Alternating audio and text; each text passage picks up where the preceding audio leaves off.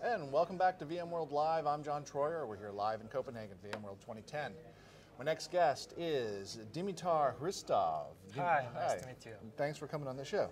Dimitar is part of the PowerShell team that actually works for VMware out of Bulgaria, right? Yes, that's right. So we are big fans, in the social media sphere, we are big fans of PowerCLI. Oh, I'm glad to hear that. We like, I think some of the community around PowerCLI and all the scripts and commandlets that have been written, I think are some of the most powerful examples. Oh yes, that is one of our strongest points.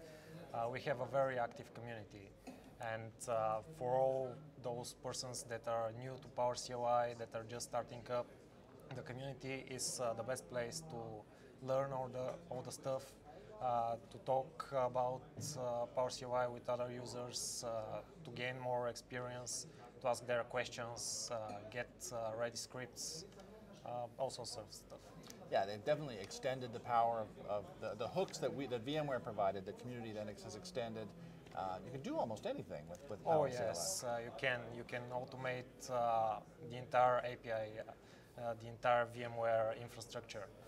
From deploying virtual machines, configuring ESXi hosts, creating reports. PowerCLI is a very powerful tool.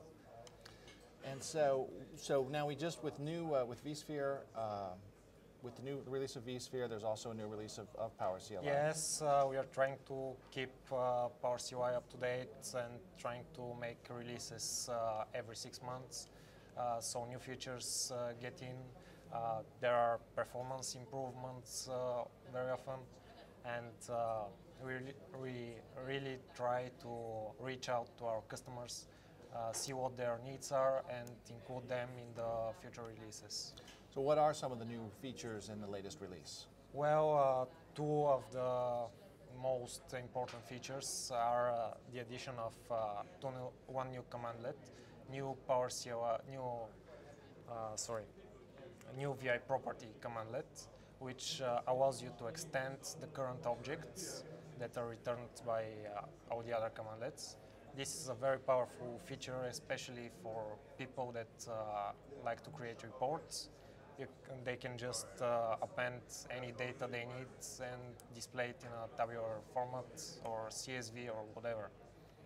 The other thing is the addition of one new property to all the objects, which is called extension data, and that object represents the API object that resides on the vCenter server. Okay. This object has a lot more information that the objects we provide, so you can access pretty much everything from that object. Yeah, so the interesting thing, I think, one of the interesting things about PowerCLI is I'm a scripter from way back, and I've seen and used the Perl toolkit and things like that. And not that there's very much of a difference in language between, say, Perl and PowerShell, but the design of the API in PowerCLI was at a high level of abstraction that made simple commands very simple. When you show a person for the first time a get VM command, or to show how easy it is to list the VMs in their data center. He really understands it. It's so simple. It looks, it's one line, and all of a sudden a light bulb turns on. So it's very easy to get started. Yes, the idea behind PowerCLI is to make an automation tool dedicated to administrators. We know that regular administrators are not programmers. They don't know how to use a programming language. So we needed to make a tool that's easy to use for them. So there came the verb-noun model, which is defined in PowerShell. We liked it a lot and decided to build upon that. That way, any administrator that reads a PowerCLI script can immediately understand what it does, because it's close to reading text.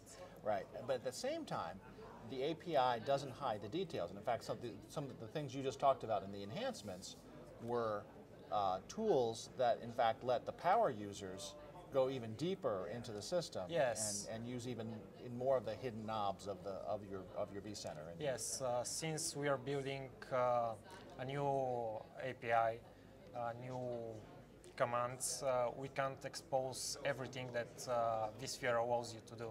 So we needed to provide our users with a way to do everything. Well, that way, with exposing this detailed information, more advanced users can develop scripts which they can share with the more novice users. Yeah, in fact, that's what Alan, actually right now, Alan and Luke are having a packed session on PowerCLI here at the show. I heard it was crowded there. They had 3 crowded sessions in San Francisco, and I think now they're going to have 2 crowded sessions now. Oh, yes. And even they were saying that there probably needs to be an advanced and a beginner, because it's one thing to say, okay, have your eyes open, for beginning use, but then all of a sudden you start to talk about these advanced properties or defining port groups, and people who have not done it before and are not big scripters, they suddenly go, wait a minute, this is a little deep for me. Yeah, that's why we're trying to keep things simple with commandlets and have a single entry point to the entire API, which can be used by advanced developers. So for people to get started, let's see, there's the PowerCLI community. Yes, there is very rich online help. There are admin guides, everything to get you started. And then certainly if you were here at VMworld, you could go to you can go to the sessions. PowerCLI sessions, you can go to the PowerCLI booths, and you can take the PowerCLI lab. Now, there is one book from Hal Rottenberg as well. Oh yes, there are actually 4 books now available. Oh wow, okay. And a 5th one on its way. That's great. We actually have some props here today. We've got. So now, how can somebody? Do you know if we're giving these away? This is when you finally. We're probably going to blow out the camera here, but when we finally do all of PowerShell, you get quite a. This is the poster that tells you what you need to know. So it's quite a deep system once you get to the full API. And Pablo's running around with stacks of these. So if you're at the show, you could grab one. I don't know if we can mail them to you or not. We'll have to find out. Oh yes, we have them on our blog available to download. If you'd like, you can print them out. Cool. We also have these very nice stickers. Well, what's the goal? I think we've talked a little bit about the goals of PowerCLI in general. One of the challenges, it is Windows. It comes from PowerShell, which is a Windows technology. Do we have plans to extend this to other platforms, or how are we addressing if you're a Linux shop? Well, we heard that this model, the Verb Now model, is really cool, and the users really like it. So we are thinking about extending this model to other languages as well. That's interesting. There is currently no progress on this, but we are definitely thinking about it for the future. Now, and because now VMware, we have this stack now, and we're starting to work on the vFabric cloud stack. Yes. Is your team starting to interface more with the Spring and the vFabric side of the house? Our team currently isn't, but other teams are. So we are trying to keep in touch with those teams, guide them through the process, so that they know how to create those commands to be very user-friendly. Right, so that the apps can start to talk to the virtual infrastructure layer and vice versa. Yes. Oh, interesting. And anything else in terms of direction that you're working on for PowerCLI coming up? Well, we are constantly trying to bring up new features, make performance improvements.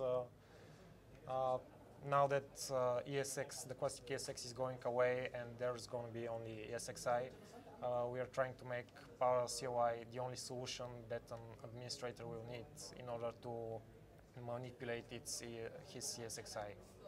Right, yeah, no, you need to get, and you can use obviously PowerShell from a number of places. You can use it from the management appliance, you can use it from the remote. There's a few different ways you can configure to talk to ESXi. Yes, but PowerCLI is the easiest way. Yeah, great.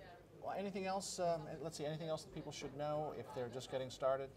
Well, it's a free product, that's best of all. They can download it for free. It's just 5 minutes needed to set it up and start working. And VMware offers a training course for people that would like to become PowerCLI professionals. There is a new training course. Yes. It is not a free course. You do have not to pay a free, for it. but it's a very nice course, and you get not only the basics, but you learn the more advanced stuff as well. And how long is that course? I think it was 2 days. 2 days, okay. Yes. And it is available, is it online and in person? Yes, both online and in person. Definitely, I think if people are just getting their started, I mean, there's a number of free resources, but if you're really serious about it and you're just getting started, it's definitely the course. That's the I've way heard to really go. good things about it.